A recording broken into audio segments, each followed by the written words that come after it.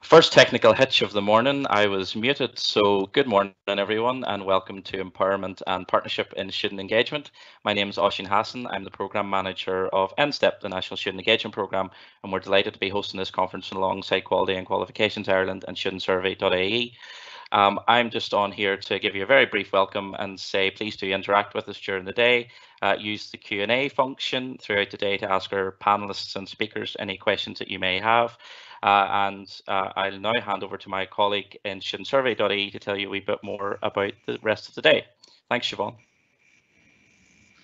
Good morning, everybody, and thank you so much for being with us. My name is Dr. Siobhán Fhlannchadha, and I'm Project Manager of StudentSurvey.ie, that is the Irish Survey of Student Engagement and the Irish Survey of Student Engagement for postgraduate research students. We are so thrilled to have you here today, and we hope you're excited about this day as we are. Just a couple of things to mention before I hand over to our chairs, who will then run the rest of the session. Please, as Oisín said, do engage with us either through the Q&A in this live session or else also converse with us through Twitter. Our handle is, you can tweet us at QQI_connect at NStEP.ie or StudentSurvey.ie, but also using the hashtag Student Engagement 2020. And just to give you a little bit of encouragement in that way, and as our way of saying thank you for attending this event, we will be sending a gift pack out to some prize winners of those of you who engage with us through the Twitter. That pack will include our lovely branded mug. I feel this is very show and tell. A lovely piece of Skellig's chocolate for the coffee drinkers, some lovely ground coffee from Cloudpicker, and those of you who prefer a cup of tea, we'll send you out a few tea bags as well. So you can have a cup of tea and a bit of chocolate on us. So please do engage. And just very, very briefly in relation to StudentSurvey.ie, hopefully those of you who have access to your campus have received a copy of the report. There you go. But for those of you who've not been able to access campus to get your hard copies, the report is currently available for download from StudentSurvey.ie/reports. So that's everything for me for now. I'll hand you over to our chairs to begin the session. Thanks, and I'll hand you over to John. Thank you so much, Siobhán. Can I say I have a little house in Ballinskellig, which is very close to Skellig Chocolate Factory. So those of you who really like chocolate, that's the place to be. And I can't believe, Siobhán, that you put it up in front of me, because it seems a long time since I've seen that blue wrapper. So good morning, colleagues. And it's just, first of all, Siobhán and colleagues, thank you so much for me the opportunity to join you this morning. This is a really important event. It's one that I'm really enthusiastically as support. The students are at the centre of what we do in all our institutions. To hearing that student voice, which the student survey enables us to do, is critical to that. And I'm really pleased that Siobhán and your leadership and the team in supporting us here today, but more generally across the organisation, is to enable us to hear the student voice in an orderly way, but also, I suppose, to give us the responsibility, all of us as leaders in institutions, to listen to that voice and to act on that voice. And it would be wrong for me to say that it's easy. It's not easy. It's easy maybe to hear, but to listen is something is a bit trickier. And what I mean by that is we hear lots of really good data and really good information, but sometimes we're pretty slow to act on that. And I would say that's a piece of work that we as organisations, and I can only speak for UCC here this morning, but I think more generally, if I'm honest, I think that we as a sector need to see how we can close that famous loop. I wish somebody could find that loop first of all and then maybe close it. But I think for me at least, I think the important point is that today is about listening. For me, listening, it's about hearing the voices, but also putting an action plan in place to see how we can implement the really important steps that our student voices bring before us. So I'm really excited to hear what we're going to, from our speakers, but also to welcome you here today. And Kevin is the co-pilot or the pilot. Kevin is the pilot, I'm the co-pilot. So Kevin, you might guide us through all of this, but it's a privilege for me. Thank you for being here. Thank you for the opportunity. I'm really excited to hear the voices today. Thank you so much, Siobhán. I'll hand over to Kevin now. Thank you. Thank you, John. John made reference there to us being the pilot and the co-pilot, and hopefully we're able to safely navigate through the journey today and get a safe landing, hopefully no emergency landings. 2020 has been quite a year of change for higher education in Ireland and worldwide. I think it's fair to say it's probably too early in the morning to use that dreaded word that begins with C that's been on the tip of our tongue for the last 8 months. But there has been another major change here in Ireland when it comes to higher education, and that has been the establishment of the first standalone department for further and higher education. Welcoming you all to today's event is the Minister who took the helm of that department back in June 2020, Minister Simon Harris. Unfortunately, the Minister couldn't be with us this morning, but he has taken the time to send through a video to welcome you all. So I'm now going to hand over to Minister Harris to give an opening address to today's event.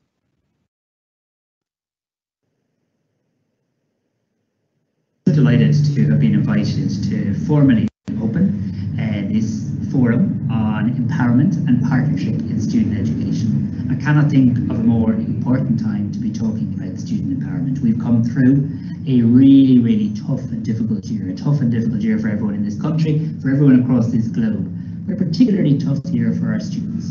And you have shown incredible resilience. COVID-19 has taken so many legitimate expectations and hopes that you would have for life, and it has turned them upside down, and in many ways it has temporarily taken them away. But I want you to know this.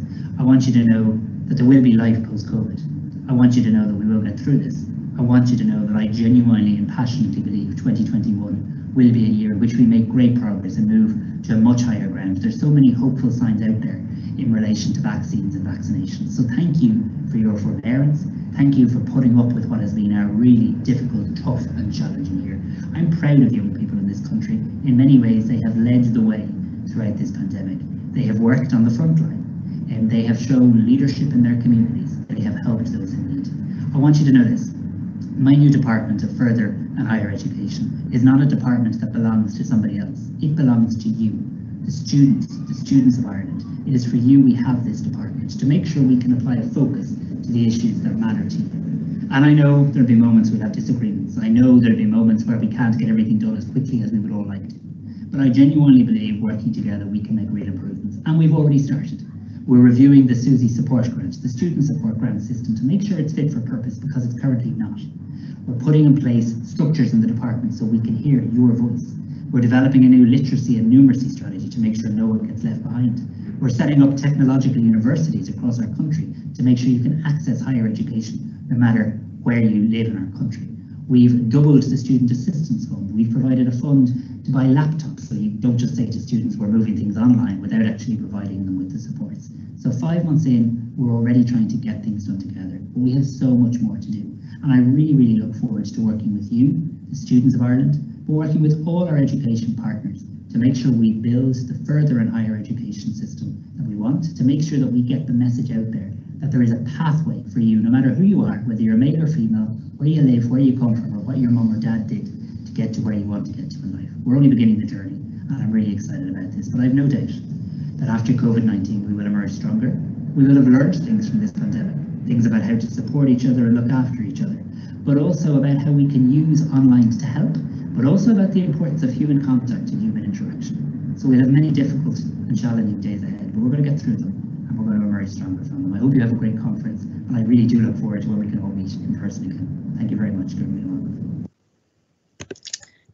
Thank you very much, Minister, for your kind words. We look forward to working with the Minister to place all students at the centre of decision making in higher education and at the centre of the new department.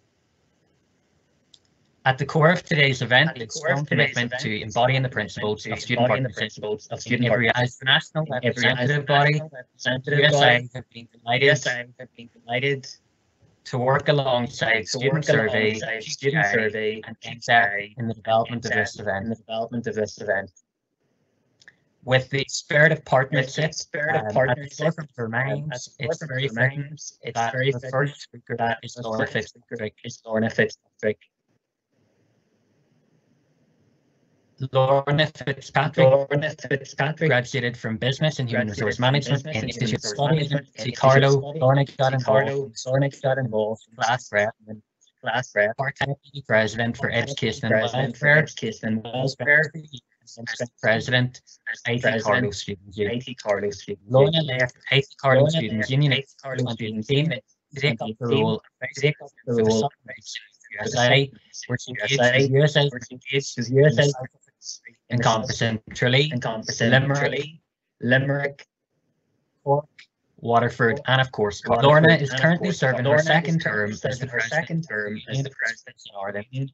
the first person in nearly a decade to serve two terms. The President of USA, Lorna represents 374,000 students across the island, working with student officers, and a range of stakeholders, trying to protect students every aspect of their lives. Lorna is also the boss, so I'll leave it to we're saying everything I might get in trouble for, and I'll hand over to your first speaker today, Lorna Fitzpatrick. Thanks a million, Kevin. I hope you can only hear me once, but I'm not entirely. I can hear a bit of feedback from myself. The joys of online. We're all trying to work with you.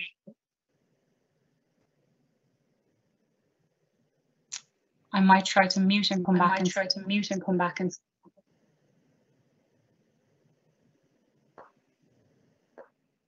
I wonder, are we in a better position now? I don't believe so. This is another joy of COVID-19. I'm sorry for saying the C word. Not to get it in there.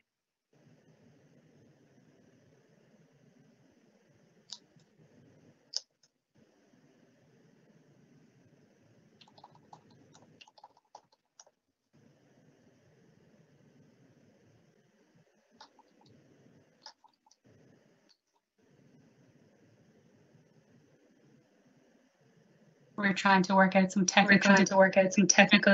Apologies for the delay here.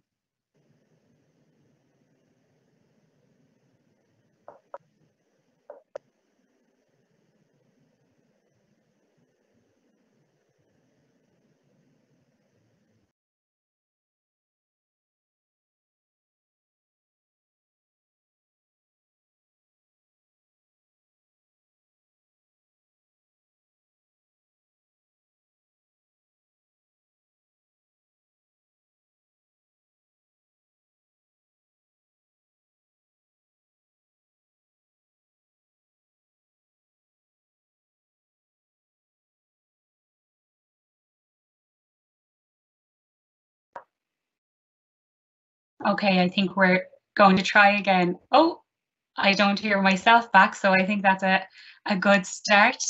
Brilliant. I'm seeing some smiling faces now, which is much better. So I think we're good to go. So apologies for that slight technical hiccup. I suppose that's the joys of it all at the moment. I think we're all coming to terms with the technology that we're using and trying to learn more about it each and every day. But first of all, it's a pleasure to be here with you today to welcome and open the Empowerment and Partnership in Student Engagement Conference. I'm thrilled to have been asked to welcome and to open this conference here today. As Kevin said, although with quite an echo, my name is Lorna Fitzpatrick. I am the President of the Union of Students in Ireland. And I'm sure it comes as absolutely no surprise to you that student engagement is something that we care a lot about in the Union of Students in Ireland. It's brilliant to see such a great schedule for today.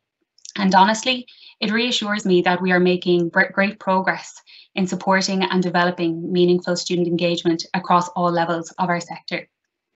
When I was asked to speak at this event, I spent some time thinking about the principles of today: empowerment and partnership. And it made me look back on my own time and my own journey in the student movement and how I've gotten to the position to be able to speak to you today. Full disclosure, I have been involved in the student movement for quite a few years now, from my role as a class rep, right through to being a part-time and full-time officer in IT Carlow Students' Union before going on to be elected to USI. So I think it's safe to say I've probably ran more elections than many politicians in Dáil Éireann, but the less we say about that, the absolute better. I think about the definition of empowerment for today. I looked up what it meant before putting these words together, and what came through was the process of becoming stronger and more confident. Well, in my case, that most definitely was true, although my secondary school teachers would probably tell you that I was very quick to speak up.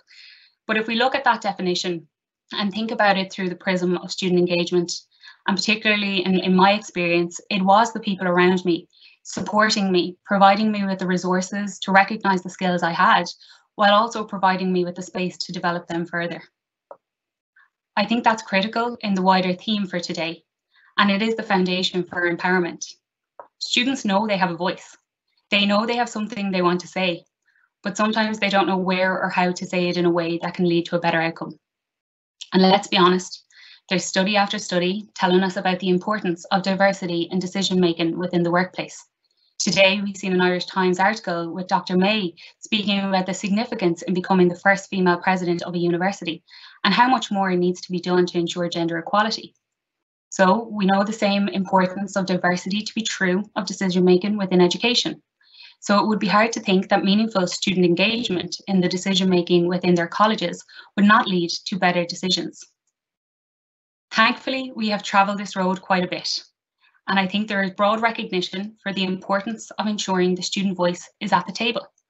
But at times, I think we may still have better to do to ensure that it is in a meaningful way.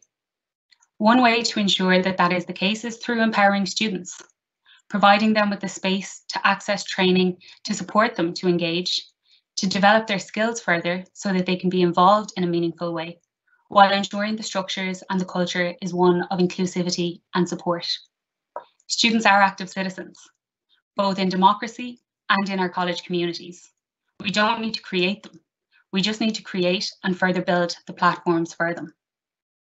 We must also recognise the diversity in our campuses and ensure that our brilliant diversity is reflected in all areas of our structures for partnership. And again, much of this will come back to the central themes of today: empowerment, partnership, but also the broader culture in which they are couched. We need to recognise that the student representation has increased. We are doing better than before. There is, in most cases, recognition of the importance of student voice. But now we need to focus on moving past that and building further.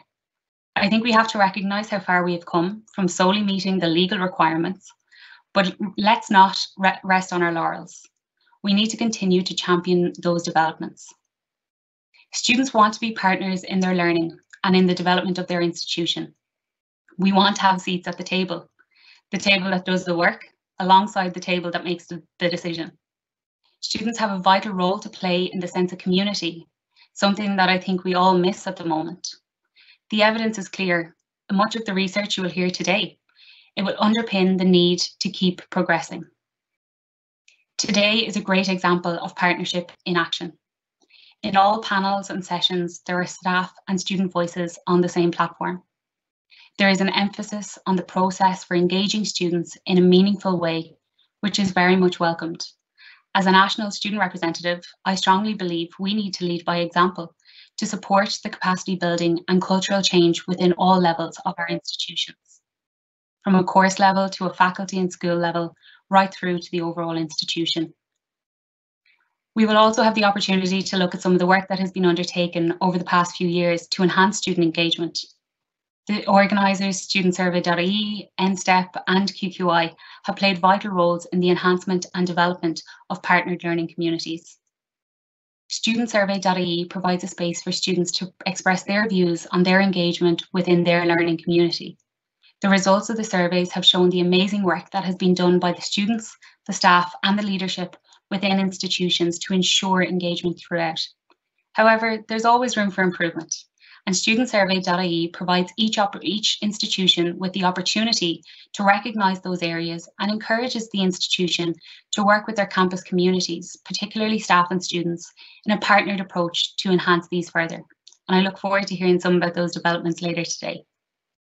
NStEP aims to strengthen student engagement and decision making across higher education, with staff and students to embed the principles of students and co-creators and partners within their institutions. The student training programme, which is fully online this year and exceeding all targets, is a testament to the focus being placed upon empowering students. I think back to attending class rep training before NStEP, and I really can't explain how much of a difference it has made to student engagement and to the overall student experience. Today we'll hear about the drivers, the enablers and the principles that underpin the work of NStEP, all of which will be exciting developments for student partnership. QQI continues to champion the enhancement and importance of embedding student voice within the quality enhancement structures of our institutions. The National Agency for Quality placing such an importance on the student voice has in no small way really helped to progress the national picture for student engagement. Many advancements in meaningful student engagement are in no small way down to the work of the organisations leading and supporting today. However, it must be said that much of the development is down to the college communities taking steps to improve the culture, to engage with students as partners, and to recognise the challenges as they are presented while working together to find and embed solutions. And so, back to that dreaded C word that I did try to avoid for most of this, we all know the challenges that COVID-19 has posed in our daily lives. Students and staff alike have been forced to change many of their practices, basically overnight. And I wish to thank and commend the staff who have done all in their power to support student learning during this time. We have the National Teaching and Learning Report launched by QQI earlier this year, which shows how much work was undertaken by the sector in such a short period of time to ensure high quality teaching and learning continues while this pandemic continues to impact our daily lives. Students have been very vocal about the challenges that they have and continue to face with their colleges, with their local students' unions, and with us. And we continue to further vocalise their experiences and work with other key stakeholders to help find solutions. Once again, trying to lead by example through showcasing students as co-creators and as partners. Ensuring students are central to discussions and decisions during and post COVID-19 must be a priority for us all. Students, as the largest stakeholders in many colleges, have a unique experience and valuable perspective to bring to the table when discussing these issues. It would be a shame if they were not to be engaged. I know we are all under immense pressure to get things over the line, and sometimes meaningful engagement may be viewed as a delay to the process. But I can assure you, the students I have had the pleasure of working with over the past few months would add new perspectives that may open entirely new avenues that would achieve better outcomes. It comes back to the principle and underlying understanding of diversity and different voices leading to better solutions. The current situation will continue for some time, although hopefully not for years ahead, but there are going to be major challenges and major changes to our sector in those years. They are yet to be fully identified, but one thing is clear. Partnership between staff and students will be a core component to these future developments. Otherwise, we risk missing some great opportunities. So to close, I want to say thank you for your time this morning and to say that I have absolutely no doubt that we will continue to learn from each other today, tomorrow, and into the future. The Union of Students in Ireland is, as always, committed to supporting and enhancing structures to support student engagement, and we look forward to working with you all into the future to achieve that. Gar míle mágah. Good, Lorna, thank you so much. So I'll pick it up here. Lorna, just huge congratulations and thanks to you for your leadership and the student body. We hugely appreciate and need your leadership. So thank you. It's critical at this time that leadership is shown like you have done. And I was really struck by a few comments that you've made. I think first of all, training. I think there can be power plays often in rooms where students come in and it's not, I'm thinking of governing authorities, I'm thinking of management teams where, it can be quite a lonely place for a student. So I think we need to make sure that students feel supported and feel truly listened to, that it's not a sense of tokenism. And I think your idea of meaningful engagement, I think is the phrase you used, and the training, I think are absolutely critical. And I think training is for as much for the staff as much for the students, actually. Sometimes we kind of say, well, we got to train up the students and make sure that they can do all the things we want them to. Actually, no. In some ways, we need to get the staff and the management to listen too, and listen in a new and a different way. I have the privilege of chairing the judging panel for the BT Young Scientists in Biology, and I was really struck by the piece of work that the two young men did this year in terms of gender matters. And what they showed actually was it was the boys that need the attention, not the girls. Actually, the girls were well able to recognise the importance of diversity and the role of that. And I suppose as much here for a student, it's much as the management and the organisations to learn and train us about how we can engage with students. So I hugely thank you, Lorna, for your leadership and for prompting us and continuing to challenge us. I've just come off a meeting with my own management team this morning where people feeling uncomfortable, and And I mean uncomfortable in the sense that change is happening. If we're not feeling edgy and we're not feeling that things are changing and we're feeling uncomfortable, then change isn't happening in the way that we believe that should support our students. The final point, I think that we have a responsibility, all of us. There is a kind of a narrative creeping in that students are customers. Students are not customers, actually. They're not customers, and we should not be thinking about students as customers. So we've got to be really careful that we don't create a narrative that brings us in a place that we don't want to be. And certainly as a higher education institution like UCC and leader, I do not want that kind of narrative. I want a true partnership that you've called out, Lorna, and be assured that we will work really hard. We will make mistakes, but I want you to be assured that when you call it out, we will listen and we will try to do things better. And I hope that across the sector we will see that. So Lorna, huge thanks to you and the team at the Union Students of Ireland, both locally, from my own team locally, and we've had our moments, as we all know, and that's good. Actually, I've said that to them themselves. There will be moments we'll agree and disagree, but at least there's a mutual engagement, and that's the partnership. We're all on the same page. So Lorna, huge thanks to you for your fantastic words of wisdom this morning and leadership. So I think we'll move on in the interest, Kevin, if that's okay. I'll move on to and Laura to the next two speakers. So I'm heavily involved in my own discipline in climate change and climate action and sustainability. And I'm a scientist, and I think, and I don't mind saying this, I've said it out loud, I think scientists may have failed actually in communicating the problems with climate action and climate change, probably because we speak too much to the head and maybe not to the heart. And I think what we're seeing this morning is a really interesting presentation by Sophia, Abbot and Lucy Mercer-Mapstone, who are actually going to engage in a poetic dialogue. I once had a conference on sustainability, and our professor of creative practice came in and gave a dance to sustainability. And, you know, people thought it was mad, but actually, you know, if you do get to people's heart, and Irish people are really good at this, and I know we're beyond Irish, there's lots of other different communities here, but in Ireland we talk about music and poetry, and it's ironic that they are actually talking about poetry this morning. So I'm really excited to hear the next presentation by both Sophie and Lucy. So very briefly, Sophie is currently studying for PhD in education, concentrating on higher education, expected to conclude in 2024 in George Mason University, USA, having completed her MA in higher education at Elon University, engaging in a project in student perceptions of teaching. She's currently studying, as I say, for PhD, and I think that'll be really at the cutting edge of the knowledge generation. She's joined by Lucy, who's a lecturer curriculum at the University of Sydney, previously lecturing in higher education and design in the Faculty of Science, University of Technology in Sydney, and our sole focus on academic development in STEM. And together they are building a partnership, and actually they have produced a book called The Power of Student-Staff Partnerships, Student, Faculty and Staff Revolutionising Higher Education. Let's have a revolution. So I'm really excited to hear the presentation, which I think is a pre-recorded. So thank you so much. So I'll ask someone to play the videos, please. Thank you so much.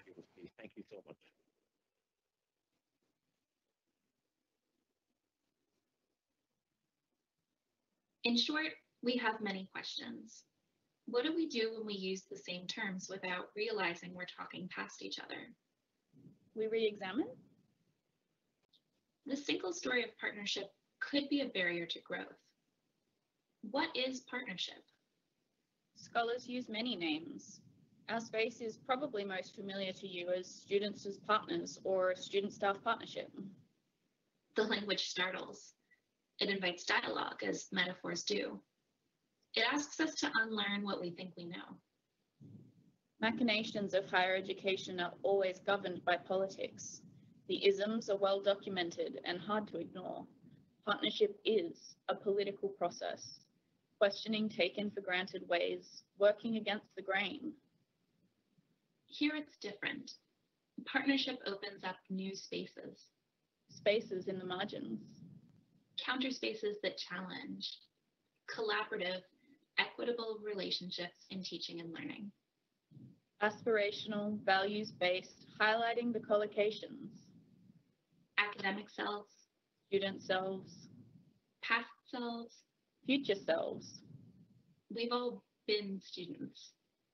Partnership provokes us, destabilizing neat categorizations that abstract us. Partnership makes us human again.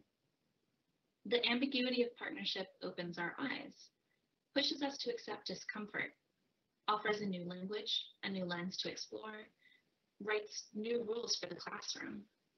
Exercise patience. Be open-minded. Fully understand. Be playful in academic spaces. Be joyful. You choose who you are going to be in partnership. A way of being in the academy. We are no longer acting.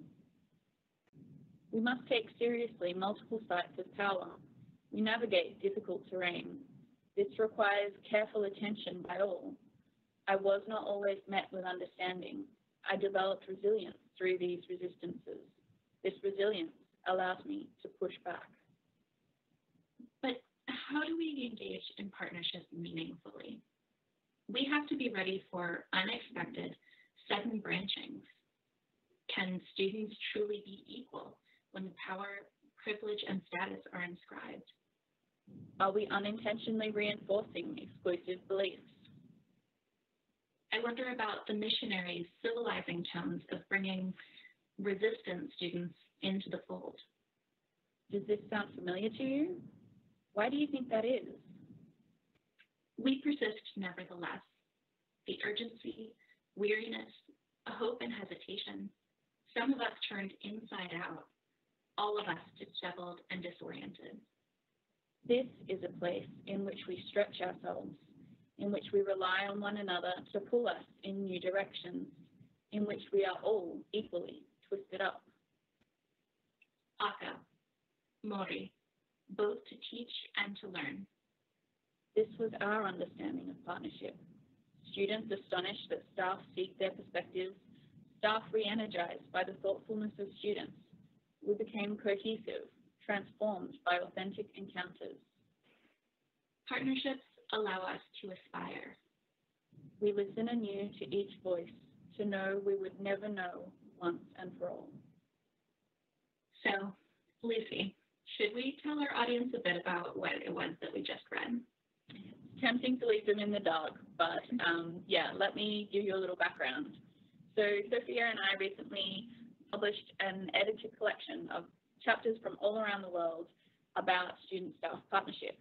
And this poem called Re-envisioning Partnerships is what's called a transcribed poem or a poetic transcription, where we've taken the words of all of our authors, over 50 of them, both students and staff, and put them into poetic form to bring new light into the way that we understand what this concept is that has been taking our sector by storm over the past kind of decade or so.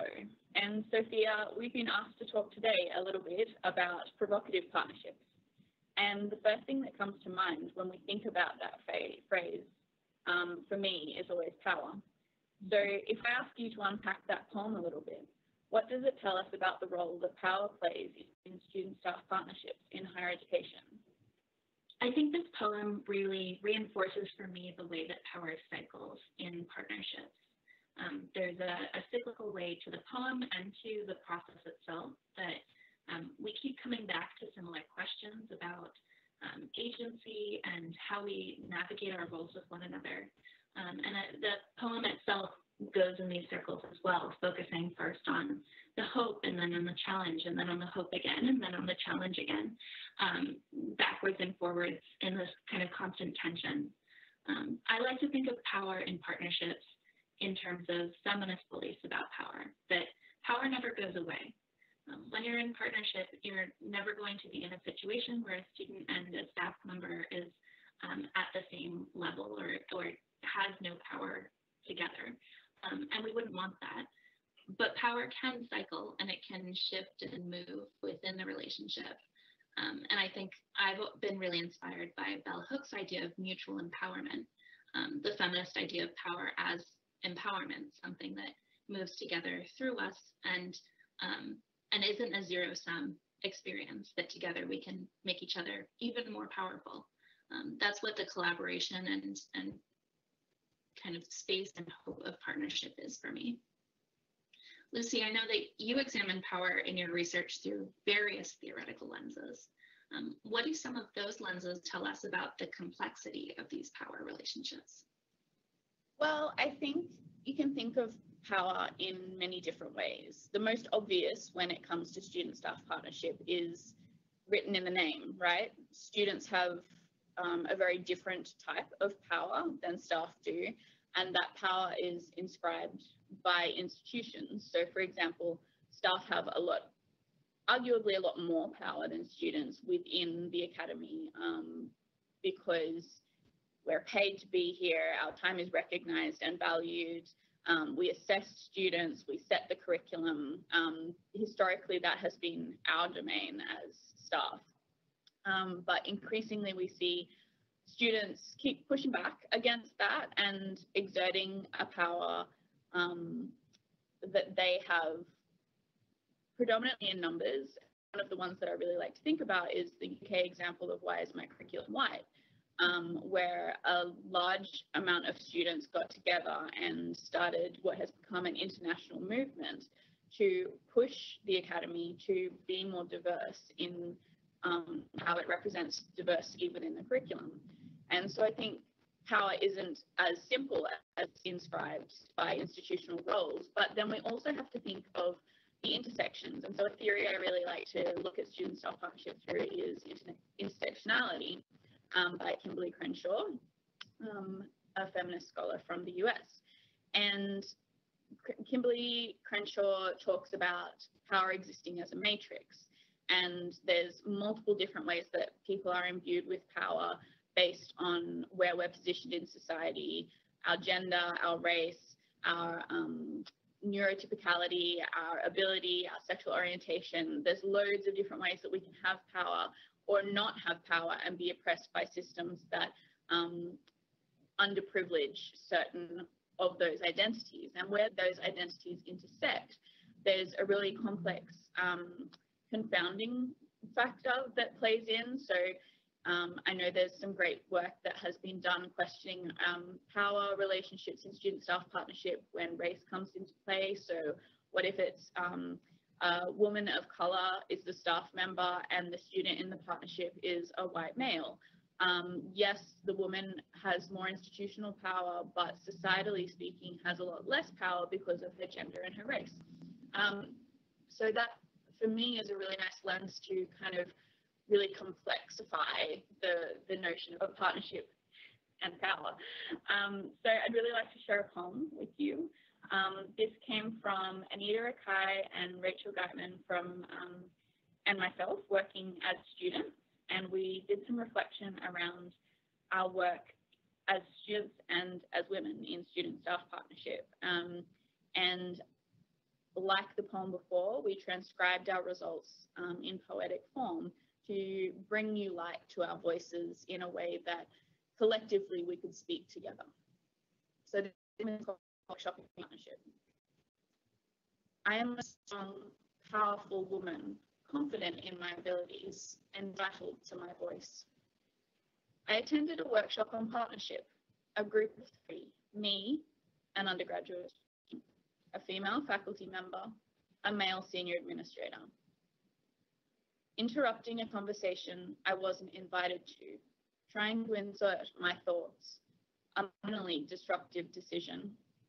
His back actively turned to me. I really had to shove them in.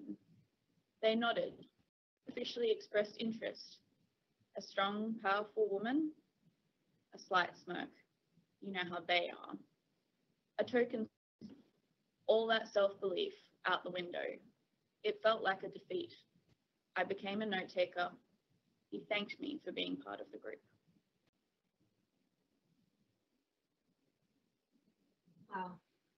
I think many people at this conference today will recognize themselves in the discomfort that is expressed in this poem. Can you tell me a little bit about where it came from, Lucy? I think it was a sense of frustration that the 3 of us had about the discourse and narratives around partnership being about empowering students, but that if it's not done authentically and those bigger intersectional effects, when they're not taken into account and really paid careful attention to in terms of the power dynamics, that partnership can actually be a really disempowering process. And so that was a combination of a number of our many experiences where we were tokenistically included as students in the room, but our voices were not valued and were not heard. And in nearly every instance where we felt that to be the case, there was usually a gendered impact intersecting there. And so trying to tease out that intersection that happens when we don't pay enough attention to power in its many forms in partnership. And Sophia, I know you have had a lot of experiences of working in partnership, like me, with between being students in partnership, being staff in partnership, being student and staff working in partnership at the same time. What are some of the other ways in which power has played out in partnership for you? It's a great question. I think this poem and the one before and what you were sharing earlier, Lucy, about intersectionality is the role of your position in an institution is nebulous. And an interesting part of working in partnership, especially as a student and then moving on and continuing to be involved in this realm, is that you don't stay a student, and that many people who get excited about partnership go through transitions and are sometimes students and then sometimes staff and then sometimes academics, and they kind of transition through many of these roles and are multiple of these things at the same time. And now as a graduate student, I'm experiencing that very firsthand. And that liminality is an element of partnership that is really key and interesting to dissect. There's a great article by Alison Cook-Sather and Zane Smith talking about the liminality of partnership and the way that partnership itself creates a liminal space for people to exist in, where your roles still matter, but you're also taking on or operating in a wholly new role, which is that of a partner. And that itself is, I think, both a challenge for power and for the traditional dynamics that we're working in and the social structures that never go away, but also a really cool space of hope and excitement. I think another really exciting area, you mentioned tokenization in this poem, and I think the idea of being a token as a partner is a really interesting one to me, and one that I think Goddard and Abby Flint explore in really, really exciting ways in our book when they talk about student representation systems in the UK and the ways that student reps can be partners and can act in partnership ways, but are also asked to serve as representatives for the other students.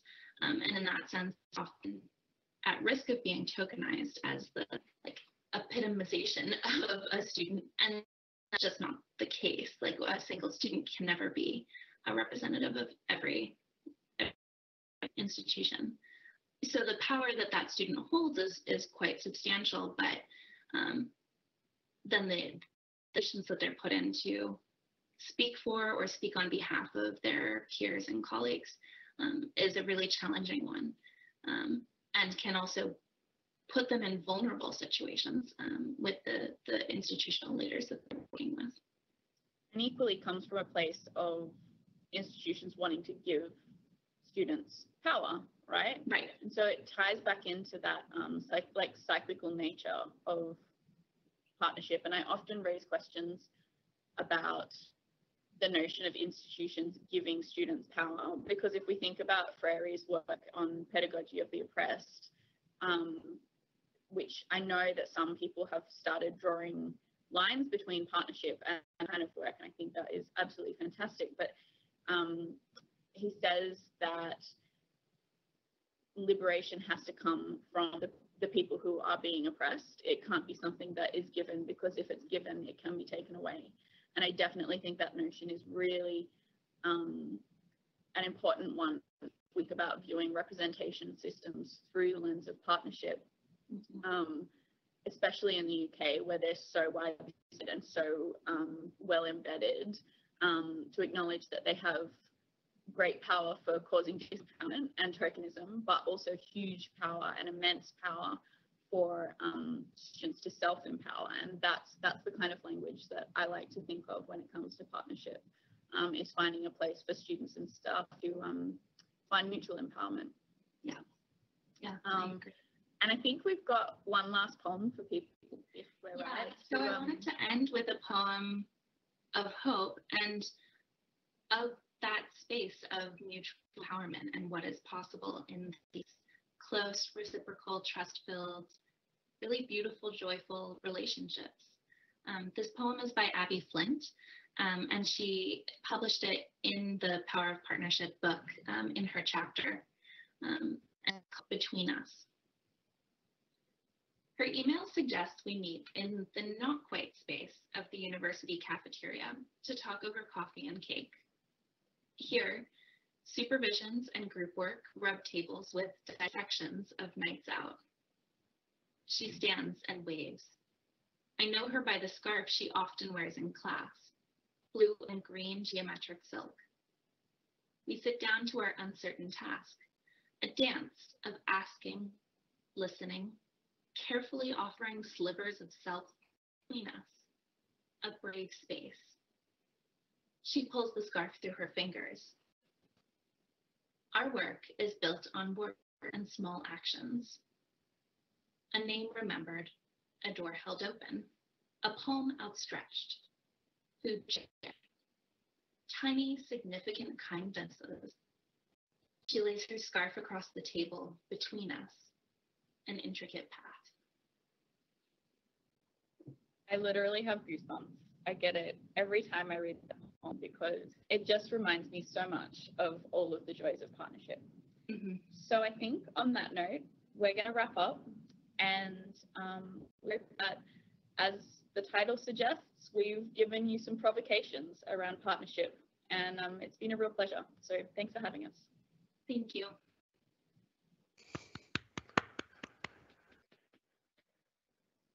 Okay, thank you. That was really inspiring and amazing pedagogy. So thanks for organising that. While we get back on screen, I think it's a bit fuzzy at my end. I think, okay, we're back.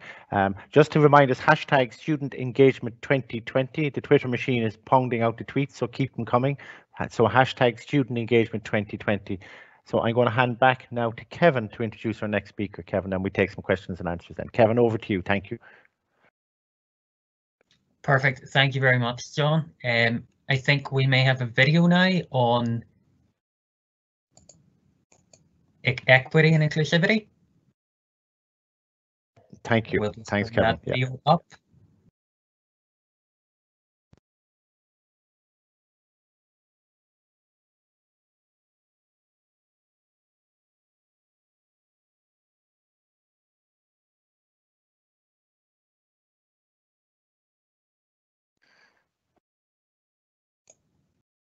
Just while we're waiting for that video to load, just a reminder to use the Q&A box if you want to submit any questions for any of this morning's speakers.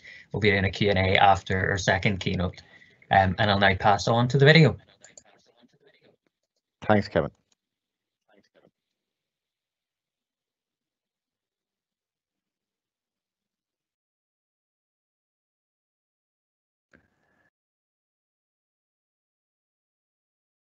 Kevin, I think we've gone into the Hudson. If anybody's watched that great movie with Tom Hanks, and the pilots have put it into the river, so we may have gone into the Hudson, or we're coming back out of it. But look, it's really hard. I can see Laura really working hard. So Laura, thank you so much. It's not easy, and we've all been there. So thank you. Don't worry. We'll work through this. Work through this.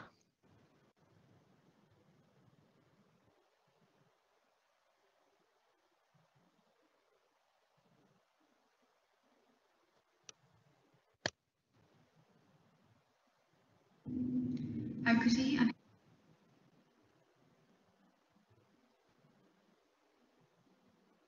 Thanks very much, Laura.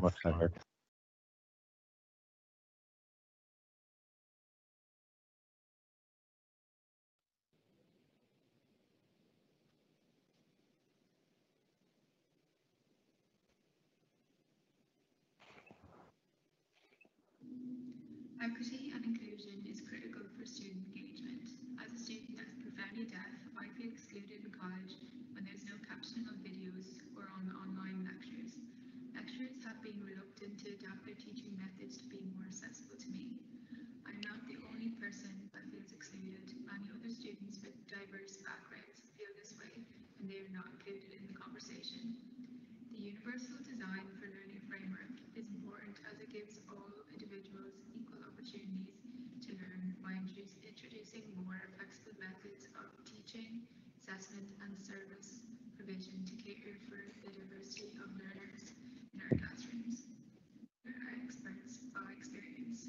We need to be included in these conversations, and with the co-production between staff and students, we can create a learning environment that is suitable for all students. Thanks, Laura, very much for managing that. That wasn't easy. Thank you. Thank you, Laura, and thank you, John. We had a little bit of turbulence there, but we're back in smooth sailing again. So some real food for thought from the contributions we've had so far this morning, particularly I think in relation to the concept of power as it relates to engagement and partnership. And I'm sure there's lots still to come. So our second keynote speaker of this morning's session is Dr. Catherine Bovill. Cathy is Senior Lecturer in Student Engagement at the Institute for Academic Development in the University of Edinburgh, and she's also a Visiting Fellow for Knowledge Exchange at the University of Winchester, where she teaches on the UK and I think possibly the worldwide, the first Masters in Student Engagement, or one of her students is actually yours truly. Cathy leads the IED Programme and Course Design team, supporting curriculum enhancement across the University of Edinburgh. She leads the University Learning and Teaching Conference team, is the convener of the Principals Teaching Award Scheme, and supports a range of strategic student engagement projects across Edinburgh. Cathy is also a Principal Fellow of the Higher Education Academy, a Fellow of the Staff and Educational Development Association, and Scottish representative on the UK Teaching Excellence Awards Advisory Panel. And she also regularly publishes and presents her research internationally on student engagement, students as partners, and student-staff co-creation of the curriculum. In this presentation, Cathy is going to outline evidence of the benefits of building positive student-staff relationships and partnerships, and she will use this evidence to explore whether we could be considered to be negligent if only some students get the experience partnership within higher education. So without further ado, I will hand you over to Cathy. Thank you ever so much, Kevin. I'm going to now try and do my technicalities of sharing my screen, which I'm hoping is working for you.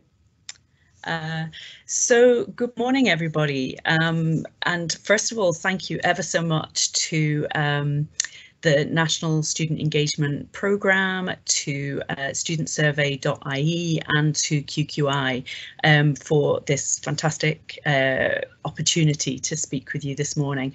The one downside of speaking this morning is that I have to follow Sophia and Lucy's wonderful presentation, and also from student comments and presentations previously. So that's the challenge, but I will do my best. So as Kevin has said, my kind of intention this morning is to try to ask a provocative question of whether we might be considered negligent if some students don't get to experience partnership.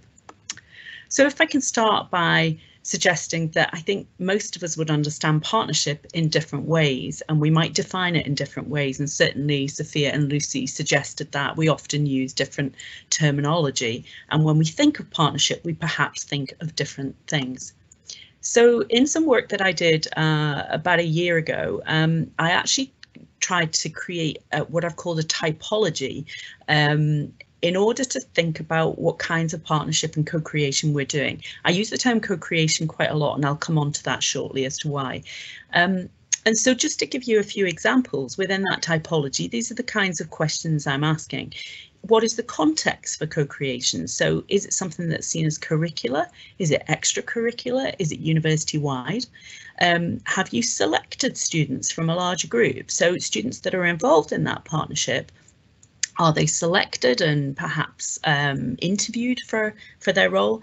Are they or are they being invited as a whole group or a class of students to be involved? And what's the nature of that involvement? Are students being informed, consulted, involved? Are they partners, or are they leading the work?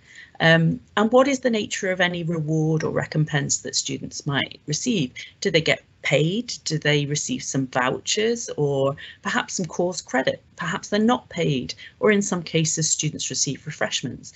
And each of those different kinds of reward or recompense have implications for students in terms of their ability to participate. And there are all sorts of questions we might ask about inclusivity, depending on whether students are being paid or not and the nature of their involvement. So there are lots of other questions within that typology that I've produced, but in a sense it's there so that we can really see some of the patterns of different kinds of partnership. So you can imagine if we had a university-wide partnership initiative that involved a selected group of students, and those students are perhaps working as partners and they're perhaps being paid for that piece of work. That's going to be quite different from a curricular partnership involving a whole class of students who perhaps are involved but not always perhaps at a level we would describe as partnership, and they're receiving course credit for that rather than being paid. You can see immediately that's just two examples, but that you can end up with quite a range of different kinds of partnership out there. So I think we do need to be careful when we're talking about partnership. What sorts of partnership are we talking about? In this quote from a book that I was involved in writing a few years ago now with some American colleagues, we came up with this definition of partnership specifically within learning and teaching. And this has been a quotation that I think has been referred to quite a lot within other people's writing and within the literature. I think one of the things I want to draw attention to here is that we highlight that often within partnership, this is about partners contributing equally, but importantly in this, not necessarily in the same ways. And so I think partnership within this definition, that one of the key parts of that is about, we can collaborate, but unless we're kind of contributing in equal ways and we have some sort of equal respect underpinning that, we have to sort of question, is that really partnership? And so that's led me very much to try to kind of distinguish between some different terminology. And so these are terms, and I'm looking at this very much within learning and teaching at this stage, hence why I've included the term active learning. But just to try and distinguish three kind of terms that you might see very regularly, but what is the difference between them? Because there's clearly overlap between these terms. And so if we look at something like active learning, that's involving students very much and meaningfully within teaching and learning. And so there's an implication of interaction going on between students and staff and between students and students. But it probably doesn't imply the level of equality that we're talking about when we say partnership. And so there is a distinct difference between those, and yet partnership also involves and requires interaction to take place. And then if we go in the middle somewhere there, co-creation, a term I quite like using a lot, I think as well as there being interaction, the difference between active learning and co-creation might be around the expectation in co-creation for there to be shared decision making and there to be negotiation of decisions that are taking place. And so that's in addition to that interaction that might be taking place in active learning. So I'm not convinced that active learning always includes shared decision making and negotiation, for example. And similarly, you would say for partnership, that also involves shared decision making and negotiation, but I'm not sure that co-creation necessarily involves the equality that's implied. And my point for distinguishing those is that often I speak to staff and students around universities around the world, and people say, I'm doing this piece of work, but I'm not convinced that it can be called partnership. And I think really to free people up a little bit to say, it may not be partnership, but what you're doing is incredibly meaningful, and you are building these incredible relationships between staff and students. And there is a real shift of power. And there is shared decision making going on. So rather than getting caught up on, you know, can I call it partnership because actually I assess the students at the end of the course, or can I call it partnership because I'm a staff member and I'm being paid to sit on this committee, but perhaps the student rep is not being paid, then I think in some ways that's where co-creation can be a helpful term to sort of free us up of some of that. However, so I will sort of move between those terms a little bit this morning. So a little bit of a shift into the start of me, why I'm asking this question about whether we can be considered negligent. So back in 2014, there was a very interesting article that was published by Freeman et al. And it's based in science, engineering, technology and maths, sorry, STEM kind of subjects. And they did a big literature review where they looked at all the evidence for active learning and the positive impacts that come from active learning. And they very creatively, in my view, they asked a provocative question of, it's trying to say, if active learning evidence was seen as, if active learning was seen like a medical treatment, then we would, like, basically with the evidence that exists to date, we would stop any control in a trial because we know that the treatment is effective. And so in a sense, we would be seen as ethically questionable if we continued to not offer that treatment to somebody. And so if we think about that in terms of active learning, they're suggesting it's ethically questionable to continue lecturing without actually having active learning as part of it. And so that got me to thinking about partnership in a little bit more detail. So let's think about the evidence that exists for partnership and whether we might be also potentially considered to be negligent. So some of the partnership evidence that's sort of growing that's out there is there's certainly evidence suggesting that partnership leads to enhanced engagement, enhanced motivation, and these are benefits, I should state, that from this work from Cooksader, myself and Felton in the States, that we found these outcomes for both staff and students. Which I always think is very interesting and perhaps goes against what people think. They think, you know, these are the benefits for students, but actually we were seeing these as shared across staff and students. So engaged motivation and enhanced engagement and motivation, but also excitingly, I think, real enhancement of metacognition. So students really report that they gain insights into how they learn and learning how to learn in more effective ways. They gain a greater confidence and sense of identity through partnership practices, and we see enhanced classroom practices. And you can see for staff that kind of enhanced metacognition often comes through working with students in partnership tends to lead you to question why you teach in the way that you teach. Alongside that evidence, growing evidence also came at a similar time actually in terms of publication, but the Healy, Flint and Harrington work that was done for the Higher Education Academy, which was an overview of partnership, also drew together further evidence, and there was an international literature review in 2017 which actually Lucy and Sophia, who have just presented, were both authors on that literature review, drawing together kind of growing evidence of the impacts of partnership. And we've seen also a burgeoning of new journals where there's just growing evidence in a whole range of different kinds of evidence for benefits of partnership. And here's a different form of evidence. So a quote from a student here, and this is actually now from about 10 years ago, some early partnership work. But to this day, Stephen is the only teacher who has asked me what I wanted to get out of taking class, ever. I had never even thought about it.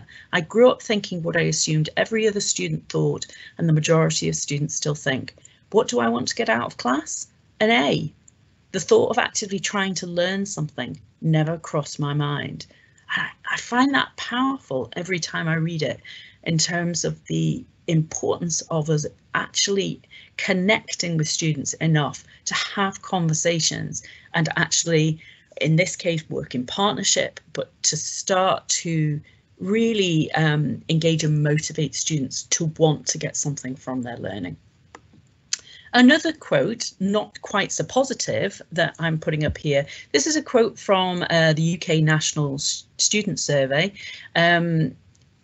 And I suspect it's not the only quote like that we see in sort of qualitative comments. But I saw this comment and I just, it really kind of moved me in a way to feel, on what level is that acceptable? Is it ever acceptable for a staff member to be rude to a student? And what this made me realise is we have a lot of work to do. So I think there's a step back almost from partnership to say, are we doing the basics of actually being respectful to one another? Are we doing the basics of building good relationships with one another? And so I found this really provocative to think, we've got those lovely quotes, you know, the lovely quote from the student just in the previous slide, suggesting that there's some amazing outcomes from partnership, and yet other students, this is what they're experiencing. And I think, you know, we have work to do here. We also know from work in the States, George Koo, the sort of author of the National Survey of Student Engagement in the States, argues that the more contact there is between students and faculty, both inside and outside the classroom, the greater student development and satisfaction. And so I think the reason I've included this is because it's this reminder that this is not just about what happens within a classroom. This is not just what happens outside the classroom. This is about what happens across a university, inside classrooms, outside classrooms. This involves every staff member in terms of how we create a sense of hospitality with students, and it includes every student. So this is about sort of all being involved. So let's think about these relationships that we need to build in order to not have comments like, you know, staff were rude to me. And there's a huge amount of evidence about the benefits of positive staff-student relationships. So lots of evidence suggesting that where there are positive relationships, students experience far more academic success. They have higher aspirations within for their education. They have greater personal and intellectual development, greater satisfaction, and they have enhanced motivation. And it may not surprise you that connected to that, staff characteristics, attitude and personality are also really important. So staff who are warm and informal, friendly and flexible, accessible, approachable and available, empathetic, genuine, respectful, understanding and honest tend to build better relationships with students. And that might not sound surprising. And that's a bit of a wish list, if you like, you know, if only we could have staff who have all of these characteristics. But it does beg the question, how do we try and create a culture in which we are encouraging staff to adopt certain attitudes and to try and develop certain characteristics in order to create the relationships that are needed for students to feel that they belong at university, but also to enable us to build the foundations for partnership. So in some work that I've done recently in a recent book that I've published, I've actually highlighted one key thing here is within classrooms, particularly, the first 5 minutes is absolutely key. A staff member, a teacher, will communicate to students very, very quickly what kind of relationship they're prepared to build with the students in the room. And whether that's through the tone they take, whether that's through whether they encourage questions, if they ask questions, how they respond to those questions, are they welcoming of the kinds of things students are sharing? Do they encourage students to share anything about themselves? And is the staff member alongside that willing to share some of themselves? And so in those first 5 minutes, students are very astute. They're smart. They will pick up very quickly the kind of attitude and approach that a teacher wants to take.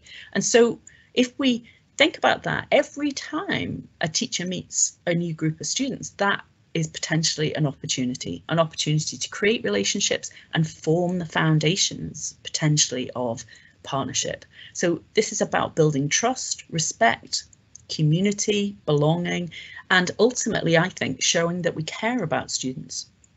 And that way of thinking about teaching, I think, can also be broadened out to say, let's think about this in the whole of the university. How do we communicate in the first 5 minutes we meet a student? How do we communicate in the first 5 minutes if you're a student that you meet a teacher or another member of staff in the university? How do we communicate within that early encounter that we care, we respect the people around us?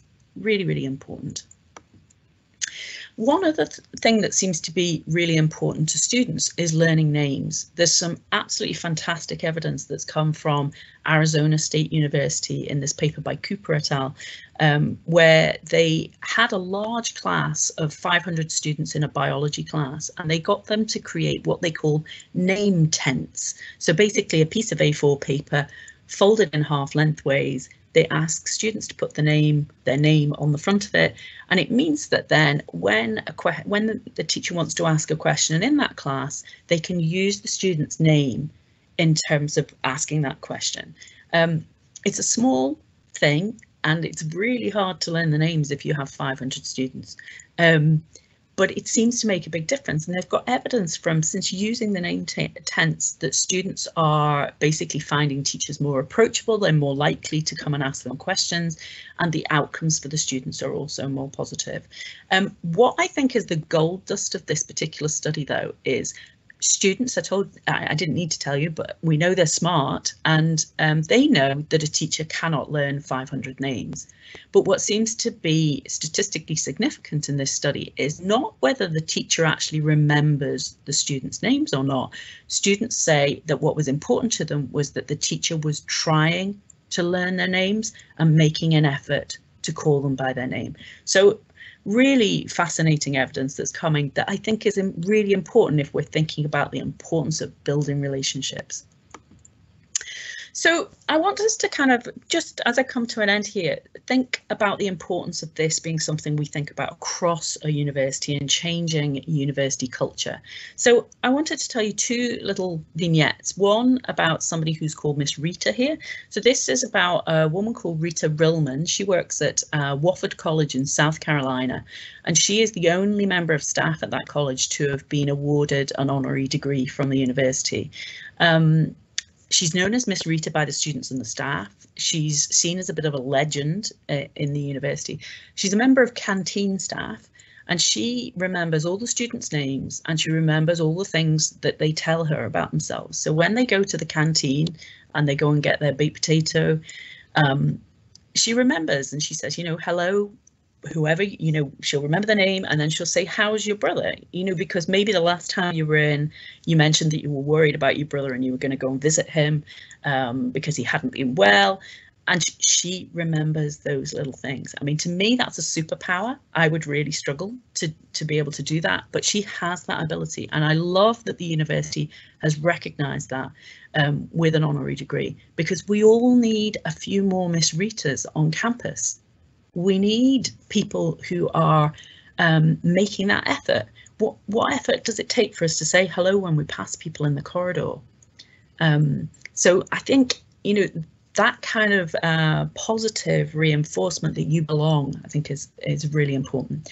Another little initiative just to tell you about is at the University of Edinburgh, I implemented a coffee and cake conversations initiative. This was basically pairing up one student and one staff member from a school or a department, and then asking the student to invite two further friends, two students, to join, so that a group of 4 people were going to go out for coffee and cake.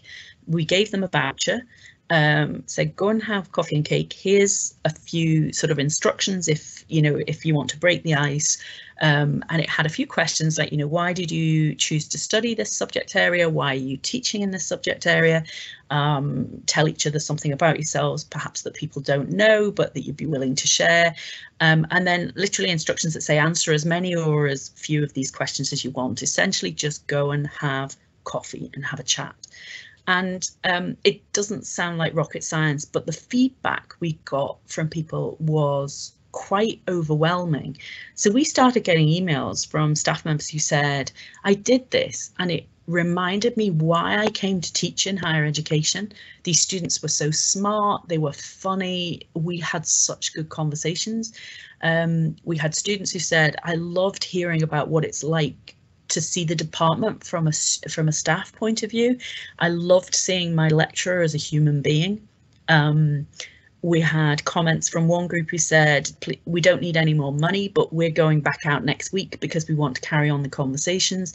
These were the sorts of things that we heard. And I think, you know, Lucy and Sophia mentioned, there was a statement I wrote down when I was listening to them about partnership makes us human again. And there was a bit of me that says, in this case, relationships really make us human again. And I think I think this is what people were recognizing in the feedback we were given, was just chance and space to go and try and connect on a more human level. So I come to my provocation essentially to say, if we think back to the active learning article that I mentioned, you know, with all that evidence that suggests, you know, if we carry on lecturing without active learning, then we're probably being ethically questionable, and I'm using the word negligent. And so with all the partnership evidence that's growing and the evidence that relationships are important and they are a kind of building block for partnerships, if we're not offering opportunities for relational teaching and for partnership, then maybe I would argue, are we being negligent? And so I leave you with that as my provocation, essentially. I've got a few more slides which basically just have a little plug for my book in case you're interested, and photo credits and some references, but I think colleagues will probably share these with you afterwards. So I'm going to just finish there with the provocation, I think. And I'm hoping I've stopped. Sorry, I've probably shared strange things on screen. Thank you, Cathy. That was really inspirational, and it was a lot going on in that for me, I have to say, just to bring me into a space as a learner. And I'm just wondering, and we might come back to this later. I know Kevin and I were looking at questions. I think we'll extend this session to 12:30 if that's okay, because I know that's pushing out the timing a bit, but I think it'll be really nice to hear some questions. And Kevin, I'll go to you, but just to remind again, hashtag, I'll probably get it wrong again here now, Student Engagement 2020. Cathy, there's one thing that struck me, and if I may just start myself, if it's okay, as I say, there's a lot going on there, and I'm just wondering, because words are important actually, and you know, if we are truly committed to lifelong learning, all of us, then all of us are learners actually. So faculty and student are learners. So the extent of which we might change the narrative by, you know, because if you really want co-construction and curriculum, co-construction assessment, and I know you and I in our roles today maybe have to do the assessment at the end, but actually peer assessment is also emerging. So, you know, that kind of, that's going on in my head as you're speaking, and you inspired me, Cathy. So what's your kind of reaction to that kind of discourse in my head, if it's any help to any colleague? Thank you. It's a great question. I think Paulo Freire's already been mentioned this morning, but there's a fantastic quote from Paulo Freire about when we get to a point where we're enlightened in the way that we educate, we actually move to a point where students become teachers and teachers become students. And it's almost that he's far more eloquent in his quotation, but it's almost a kind of a learner as teacher and a teacher as learner. And these, as long as we acknowledge that actually we can step into both of those roles, I think, there's a lot to be said where a teacher will open up and say, actually, I'm learning too. And that signals a huge amount to students in terms of saying, you know, this is not someone who doesn't get things wrong and is perfect. This is someone also on the learning journey, and actually the joy is if you can learn with a group of students. I think that's great. I also wanted to reference there's an interesting project that's run by Edinburgh Napier University, which is a kind of peer observation of teaching project where students are the observers. There's a number of these projects, and Sophia led one of these projects at Trinity University in Texas. But what I liked about this project at Edinburgh Napier is they've actually called it Students as Colleagues. And I think though they had some really interesting debates about the use of that term, and some faculty not being particularly happy about the use of that term, and others saying this is great because it recognises the way that we should be relating to students. So those are my Thanks, Cathy. Yeah. And I just wish I could talk more, but I better stop, because I think, you know, if we are in a university where knowledge is co-created and generated through the curriculum, then the magic happens for me when you have that special moment. But I'll stop. So I let Kevin, maybe there's a number of questions coming in which we're publishing as well, so we might keep an eye. Kevin, do you want to take the cockpit over for a moment? Yeah, thank you. Yeah, I'll take over. Thank you very much, John. So I might go to Sophia for the next question. And I'm going to put a question from Maurice Birmingham from CIT. So Maurice has asked that good relationships and being valued are human wants, and she's asking, do you think that teaching and learning culture needs to move from transmission to dialogic? Yeah, I completely agree with that. I think that's absolutely the direction that higher education is starting to move. I see many hopeful spaces of that. And I think all of the initiatives that Cathy was mentioning earlier and that Lucy and I mentioned in our talk are examples of this, but I do completely agree. I think critical pedagogy and the work of folks like Paulo Freire and Bell Hooks and others are really more important than ever now. The differences that exist between staff and students in many cases are so huge that you need to come together in these dialogic spaces, not only to have really rich and interesting learning and sort of mutual empowerment possibilities, but also just to understand one another as humans. Actually, Leo Lambert and Peter Felton have just recently published a book called is it Relationships in Higher Education? Yeah, Relationship-Rich Education. And Cathy has it there on her desk right now, and it's an excellent book.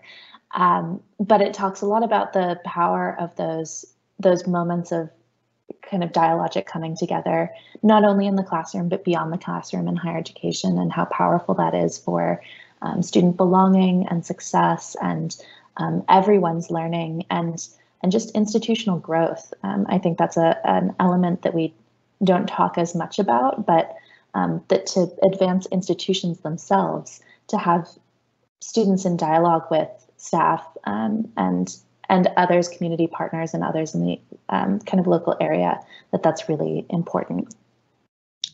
Thank you very much, Sophia. I might take another question now that's for Cathy. So this question came in from Sean O'Reilly from THEA, Technological Higher Education Association, and his question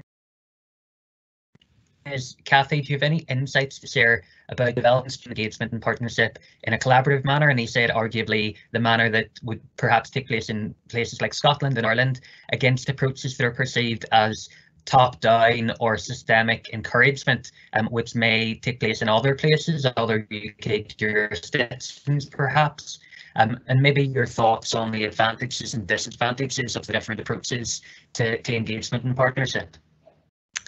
Great question. Yeah, we're often seen as the envy of the rest of the world. I think Ireland and Scotland in some of the ways that we've approached things like student engagement and the organisations that we have.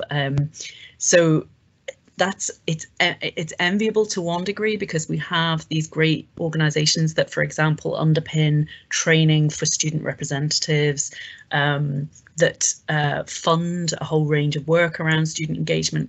But what we have to be very careful of is that doesn't become seen as, so now lots of people can kind of see that as somebody else's responsibility. And so it doesn't need me, you know, an average person within I don't know if I'm an average person within a university, but it, you know, it doesn't need me to therefore put attention or effort into doing work on student engagement. I don't know if I'm making sense there, but I think, yeah, that's the only danger when we have fantastic organisations who are really supporting a great deal of good work, that people don't demit that responsibility, if you like. Having said that, it's just amazing to have those support mechanisms running throughout the ways that higher ed and further ed work. And so, yeah, in a sense, we've got work to do perhaps within our own countries, but also, you know, we can share that work perhaps more widely than we already do. with other parts of the world. But equally, I think we need to stay open to learning from others, because even if others don't have those same mechanisms, there are also amazing pockets of practice going on in different parts of the world that we can learn from. Hence why it's so wonderful to see kind of people from different countries presenting here already today. Thanks very much, Cathy. I'll pass back to John now to ask maybe one last question before we move to the section. Thank you very much, Kevin. And I think just to remind colleagues, the chat has also got a range of resources which people are posting up in terms of websites and links, which is incredibly valuable. Kevin, you caught me now. I'm struggling to find a question. Okay. Okay, let me go back up. So Marie says, so is building relationships and trust a key element to these conversations? What is it we are trying to do here can happen? So about trust, a key element. I would say trust and respect, but we'll see what you think. Maybe Sophia and maybe then Cathy. If that's Sophia, I might go to you first, and then Cathy, I might go to you. Definitely. Yeah, I think building trust is a really important element of this process. I saw a conversation actually just yesterday on, I guess it was on LinkedIn, about whether you need to have trust to do deep listening, or whether deep listening can help you to build trust. And I do think that actually having processes of deep listening can help you to build trust. So there are tools that we have that can help us get to that point if it's not already existing. And I do think there are many situations where there is lack of trust between students and staff, and that it's really difficult to overcome that hurdle. But there are also tools at our disposal to do so, that we don't have to be lost in those spaces, and we don't have to think, okay, if trust doesn't exist, if there's been a breach of trust or a crisis of some kind, if COVID even has made things really tense and difficult between us, that doesn't mean that partnership is then off the table for our future process. And I think Cathy probably has even more to say about this, so I'll let her Thank you, Sophie. take over. Yeah. Thank you, Cathy. Thank you. Yeah, I feel that trust is the absolute basis for building relationships. So I'm back at relationships again to sort of say, if we're going to get to the point of partnership, we need the building blocks in place to some extent. It's a bit of a circular argument. I think we need trust in order to build relationships. We build relationships by building trust. And then by having built a good foundation, it makes it easier for us to set out in partnership. But the partnership processes that we experience actually help to build further trust and help to build further relationships. So it's all very interconnected. And I'm not convinced that we can do any of these things without the other. But I also fundamentally think that if we don't build trust and build those kind of basic relationships, that actually it's very, very hard for us to do many other things that we want to do in higher education. Good teaching, for example, very, very hard without that underpinning trust and good relationships. So, yeah, I wholeheartedly agree. Basically, trust, respect, shared responsibility. Yeah. Cathy, thank you so much, and Sophie. And I'm going to conclude the session, given where you are, Sophie, with a poem, because you've introduced us a verse of a poem. Because you've introduced us to that great pedagogy this morning. We've heard a lot about this when you hear the last sentence. And it's, of course, by the great Seamus Heaney, 25 years in Ireland, having received his Nobel Prize for poetry. He says, history says don't hope on this side of the grave. But then, once in a lifetime, the longed for tidal wave of justice can rise up, and hope and history rhyme. We've heard Joe Biden say that last week. Those of us who are familiar with the great work of Seamus Heaney, I think. Sophie, you've done something special. Cathy, you've done something special this morning for us. We thank you for it. We thank you for opening the conversation. We thank you for all your contributions. Congratulations and well done. Thank you.